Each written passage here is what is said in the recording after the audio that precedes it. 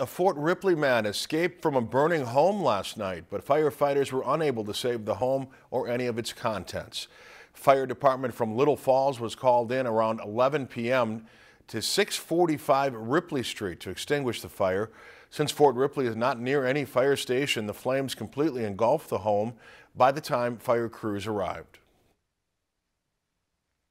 I heard noise like gunshots, and it kind of scared me, so I went and I shut my TV voice down and I shut my light off, and because I was scared to go to the window, because nowadays you never know what's going on outside. And I come around the corner and this end of the trailer was all in flames.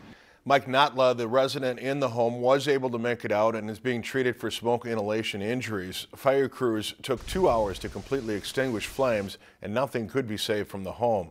After investigation, the Little Falls Fire Department has determined the cause of the fire to be from a wood stove inside the house.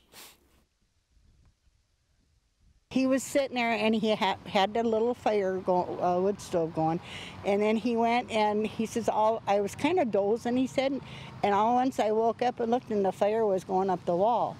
And he said, I didn't have a fire extinguisher, which is really dumb, but he said, I didn't have a fire extinguisher, but I went out to get my hose and my water was froze up. Notla's condition is unknown at this time.